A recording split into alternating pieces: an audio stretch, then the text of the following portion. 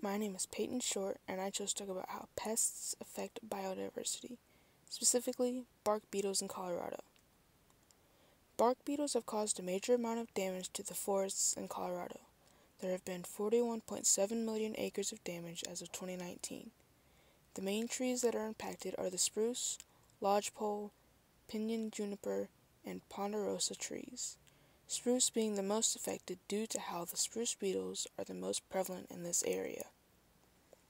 Bark beetles are from the U.S. and have 600 different types of species.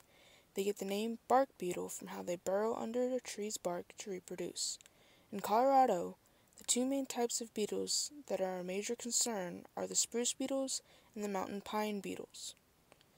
The negative impacts of these beetles span across the Rocky Mountains of the West Coast. These include quite a few mountain ranges in Colorado like the Rocky Mountain National Park, San Juan Mountain Range, West Elk Mountain Range, and the Sawatch Mountain Range. In these locations, the beetles are contributing to most of the forest damage along with the wildfires in this state. Due to dry conditions already present in this state, wildfires are a huge risk already. The risk becomes greater when many of the trees in the area are already dead and dried out. This leads to the destruction of habitats, wildlife, food supplies, and human civilization. The atmosphere has also played a huge impact on how prevalent the beetles are.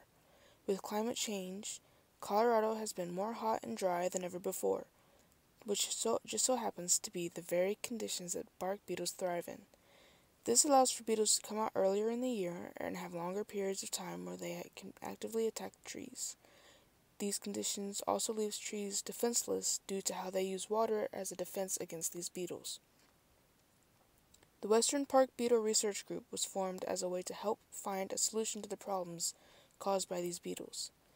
They work to get more information faster and provide it to other researchers. Forest services are also learning as much as they can about the beetles to better understand and take action against them.